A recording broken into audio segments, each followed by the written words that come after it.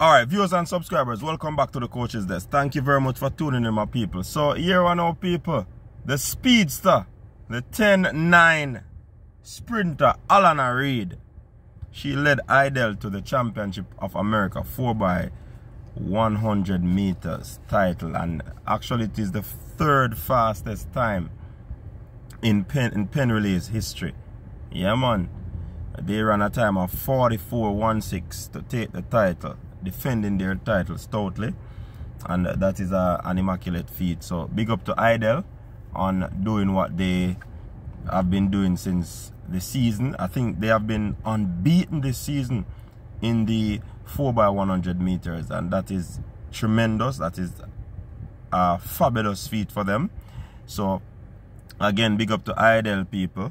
They have won the 4x100 meters at the Pennsylvania Relay.